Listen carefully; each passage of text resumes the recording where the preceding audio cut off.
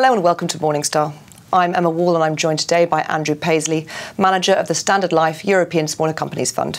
Hello, Andrew. Hi. So what's your first stock pick today? So the first stock pick I have today is a German company called Nemetschek. It's the European market leader in the provision of 3D, 4D and 5D software to the architectural and construction markets. It's a classic German Mittelstand business set up by Professor Nemetschek in the 1950s. He is still a big shareholder in the business and is involved in the management and the supervisory board. Now, this is a business which has a long growth trajectory in front of it, we believe. The construction industry in particular has been quite late to adopt technology, and we've all seen sort of big construction projects overrunning with fairly disastrous consequences for the contractor. Now, what this software does is to reduce that risk, both in terms of 3D, being able to visualize the building, 4D in terms of the actual timeline of construction of the business, and now 5D, which also takes into account price and cost.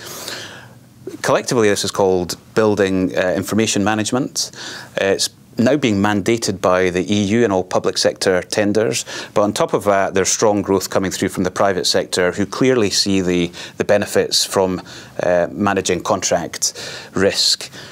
As I say, the European market leader, now branching out into North America, strong growth prospects there. We believe the market is underestimating the growth potential of this business. It's a company we've held for a couple of years, but we believe we'll be able to hold it for many years to come. So high quality business with good growth and strong momentum. And what's the second stock pick? So the second stock pick, a bit closer to home, is a company that we own in the UK, the European and the Global Small Cap Fund, Fever-Tree Drinks, which is a manufacturer of premium tonic water for the premium gin market. Again, set up by its two founders who are still involved in managing the business. They still have a big shareholding in the business, so clearly aligned to us as external shareholders. This business has seen very strong earnings momentum.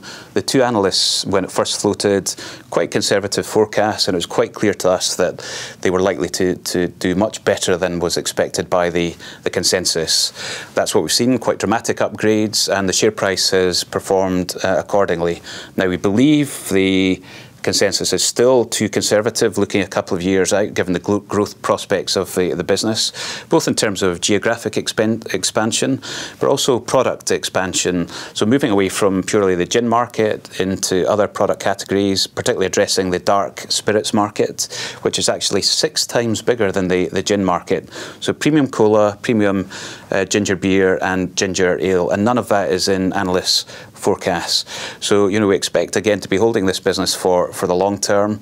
Very high quality, excellent growth and very strong momentum from this business.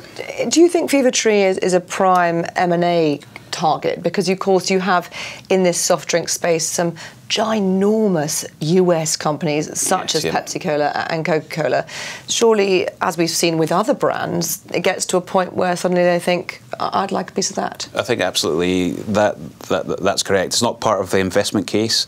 However, clearly this is a very attractive business with great growth dynamics and a very strong brand, and it wouldn't surprise us if at some point that one of these multinational brands buys Fever-Tree to complement their stable of brands, particularly targeting the premium end of the market.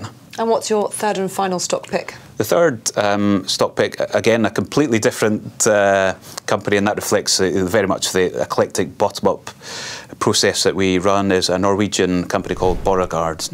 Now, this business is a manufacturer of a chemical which is a byproduct from the wood pulping process called lignin. It is an environmentally friendly product which is used in hundreds of different applications. Now, mainly as a binding agent in areas such as concrete, in agriculture, but also in car batteries. And what we're seeing is a structural growth trend here, as this environmentally product is displacing oil-based equivalents, which are really quite nasty chemicals.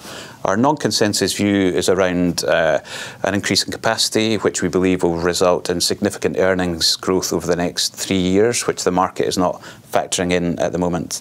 And effectively, as much of this product that they can produce, they can sell. So a very long-term structural growth driver here. Again, a high-quality company, margins of over 20%, and good earnings momentum, not well covered by the sell side at all. Andrew, thank you very much. Thank you. This is Emma Wall from Morningstar. Thank you for watching.